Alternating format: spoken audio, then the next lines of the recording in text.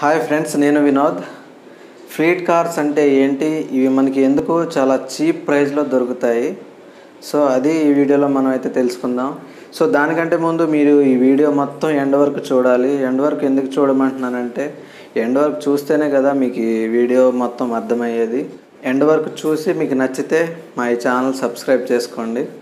So ఇప్పుడైతే మనం fleet cars అంటే ఏంటి అనేది తెలుసుకుందాం.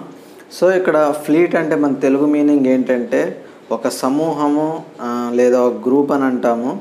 సో ఇక్కడ ఫ్లీట్ కార్స్ అంటే ఏంటంటే ఒక గ్రూప్ ఆఫ్ ఆటోమొబైల్స్ అనమాట. సపోజ్ ఇందులో మనకి ఎలా ఉంటుందంటే ఒక వ్యక్తి ఉండకూడదు, ఒక కుటుంబం ఉండకూడదు. సో వీళ్ళిద్దరి తప్ప ఒక కంపెనీ మీద చాలా కార్స్ ఉంటాయి అన్నమాట. సపోజ్ ఒక 50 కార్స్ అనేది ఒక కంపెనీ పేరు మీద నేను తీసుకుంటాను. సో ఆ 50 కార్స్ అనే కాదు, 100 కార్స్ అయినా తీసుకోవచ్చు. ఇది ఓన్లీ మన కంపెనీ పేరు మీదే ఉండాలి. సో ఈ కంపెనీ మనకి ఏం చేస్తుందంటే సపోజ్ ఒక క్యాబ్స్ లాగా వాడుకుంటుంది, లేకపోతే కంపెనీలో వర్క్ చేసే వాళ్ళకి కార్స్ పెట్టుకుంటారు కదా, సో అలా కూడా ఇవి వాడుకోవచ్చు. సో వాళ్ళ ఇష్టం అనమాట, ఎలా అయినా ఆ కార్స్ అనేవి వాడుకోవచ్చు. కాకపోతే ఇవి మనకి చాలా బల్క్లో ఉంటాయి, చాలా ఎక్కువగా ఉంటాయి ఒక ఆర్గనైజేషన్ కింద. సో దీనికి మీకు ఎగ్జాంపుల్స్ చెప్తాను, మీకు ఈజీగా అర్థమవుతుంది.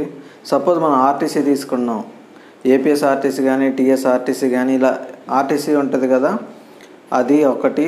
ఇంకొకటి మన మున్సిపాలిటీస్లో కూడా మనకి చాలా వెహికల్స్ ఉంటాయి. వాళ్ళకి లారీస్ అవని, ట్రాక్టర్స్ అవనివ్వండి, ఇంకా రకరకాల వెహికల్స్ అయితే ఉంటాయి. నెక్స్ట్ వచ్చేసి పోలీస్ డిపార్ట్మెంట్లో కూడా మనకి చూసుకుంటే ఒక్కో కేటగిరీకి ఒక్కొక్క వెహికల్ అయితే మనకి వాళ్ళు ఇస్తూ ఉంటారు. సో అలాంటిది వాళ్ళ దగ్గర కూడా చాలా కార్స్ అయితే మనకు ఉంటాయి. సో ఇవన్నీ ఏదైనా సరే మన పబ్లిక్ సెక్టార్స్ అనే కాదు, ఏ ప్రైవేట్ కంపెనీ అయినా సరే ఒక గ్రూప్ ఆఫ్ కార్స్ని అయితే మెయింటైన్ చేస్తూ ఉండాలి. ఆ కార్స్ మొత్తం కూడా మనకి ఆ కంపెనీ పేరు మీద ఉండాలి. ఒక వ్యక్తి పేరు మీద ఉండకూడదు, ఒక కుటుంబం పేరు మీద కూడా ఉండకూడదు. సో అలాంటి కార్స్ని మనం ఫ్లీట్ కార్స్ అని చెప్పి అంటూ ఉంటాము. సో ఇది ఫ్లీట్ కార్స్ గురించి. సో వీళ్ళు ఏం చేస్తారంటే కార్స్ అన్ని చాలా బల్క్లో, అంటే చాలా ఎక్కువ మొత్తంలో కొనుక్కొంచుకుంటారు. సపోజ్ వాళ్ళకి కావాల్సింది 10 అయితే 10, 50 అయితే 50. సో ఇలా ఆర్డర్ ఇచ్చేసి వాళ్ళు చాలా ఎక్కువ మొత్తంలో అయితే ఇవి కొనుక్కుంటారు, చాలా తక్కువ ప్రైస్లోనే కొంటారు. నెక్స్ట్ విషయం ఏంటంటే చాలా బేసిక్ కార్స్ అయితే కొంటారు. ఎందుకంటే ఏదైనా కంపెనీ మనకి ఎలా ఆలోచిస్తుందంటే చాలా తక్కువ ఫీచర్స్ వీళ్ళకు ఉండేటట్టు చూస్తుంది. అది కూడా మన తక్కువ డబ్బులతో అది రావాలి. సో మనం డబ్బులు తక్కువ పెడుతున్నామంటే మనకి ఫీచర్స్ ఎక్కువ ఎవరు ఇవ్వరు కదా, సో ఫీచర్స్ కూడా తక్కువే ఉంటాయి. సో వీళ్ళు చాలా బేసిక్ కార్స్ని అయితే వీళ్ళు కొంటారు. అది కూడా ఎక్కువ మొత్తంలో కొనటం వలన వీళ్ళకి సపోజ్ ఒక కారు 3 లక్షలు అనుకున్నాను, వీళ్ళు బల్క్లో కొనటం వల్ల ఒక్కొక్క కారు మీద 20,000 కానీ 10,000 కానీ వీళ్ళకి తగ్గించి మనకి ఇస్తారనమాట. సో ఇది ఫ్లీట్ కార్స్ గురించి. నెక్స్ట్ వచ్చేసి ఈ ఫ్లీట్ కార్స్ ఎందుకు చాలా చీప్గా దొరుకుతాయి అనేది తెలుసుకుందాము. ఫస్ట్ దీనికి మెయిన్ రీజన్ వచ్చేసి కార్ బేసిక్ మోడల్ అయి ఉంటుంది. సో మనకి సపోజ్ ఓలా తీసుకుందాం, ఓలా కానీ ఊబర్ కానీ ఇలాంటివన్నీ ఏం చేస్తాయంటే ఇవన్నీ ట్రాన్స్పోర్ట్ అనమాట. మన క్యాబ్ బుక్ చేసుకుంటాము, అవి మనం తీసుకెళ్తూ ఉంటాయి. సో ఇలాంటి కంపెనీలు మనకి ఎలా ఆలోచిస్తాయంటే వీళ్ళకి బాగా హై ఎండ్ మోడల్ కార్స్ అయితే ఇవ్వరు, వీళ్ళు ఓన్లీ బేసిక్ మోడల్ కార్స్ అయితే తీసుకుంటారు. సో బేసిక్ మోడలే ఎందుకు తీసుకుంటారంటే అదే మనకి తక్కువ ప్రైస్లో వస్తుంది. సో తక్కువ ప్రైస్లో వచ్చింది అంటే వాళ్ళ కంపెనీకి కూడా బర్డెన్ అనేది చాలా తగ్గిపోతుంది. సో అందుకని చాలా చీప్ ప్రైస్గా వీళ్ళైతే కార్స్ని తీసుకుంటారు. సో ఇంత చీప్ ప్రైస్ కార్స్ని తీసుకున్నాక మనకి ఫ్లీట్ కార్స్ అనేది మనకు అమ్ముతారు. ఎప్పుడు అమ్ముతారు? వాళ్ళు వాడుకొని ఇంకా వాళ్ళకి అవసరం లేదు, ఇది అమ్మేద్దాం అనుకున్నప్పుడు మనకు అమ్ముతారు. సో వాళ్ళు కొన్నదే బేసిక్ మోడల్, అది కూడా చాలా తక్కువ ప్రైస్కి. వాళ్ళు వాడుకున్నాక ఇంక మన దగ్గరకు వచ్చేసరికి సపోజ్ నేను కొనడానికని వెళ్ళాను, నా దగ్గరికి వచ్చేసరికి నేను ఇంకెంత డబ్బులు పెట్టాలి దానికి? వాళ్ళ 3 లక్షలని పెడితే నేను సగమైనా తగ్గుతా, 1,50,000కైనా నేను కొంటా.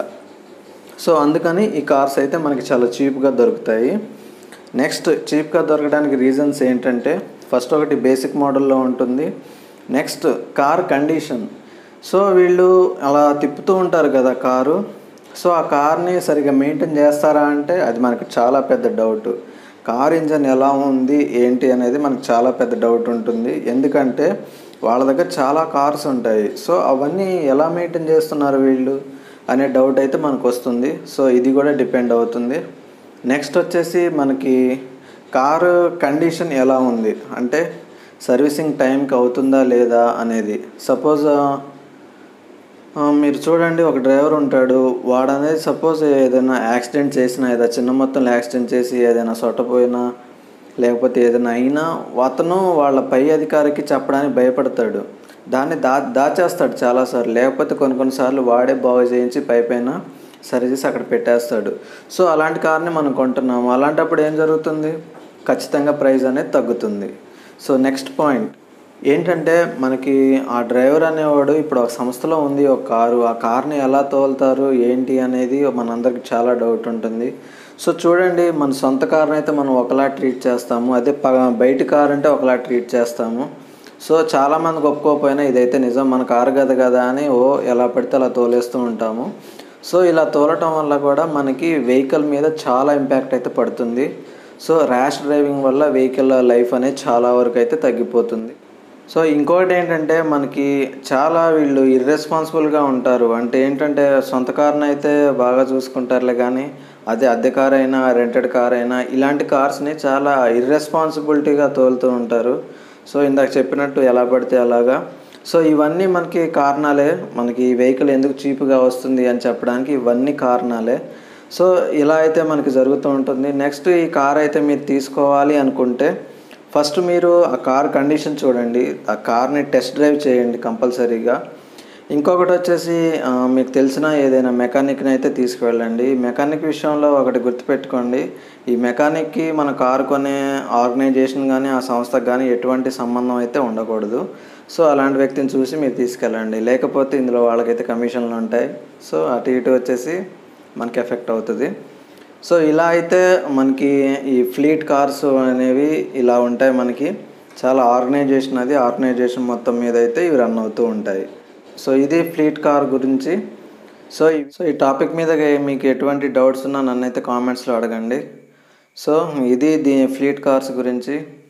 సో ఈ వీడియో మీకు అందరికీ అర్థమైతే తప్పకుండా సబ్స్క్రైబ్ చేసుకోండి తెలుగు ఆటోమొబైల్.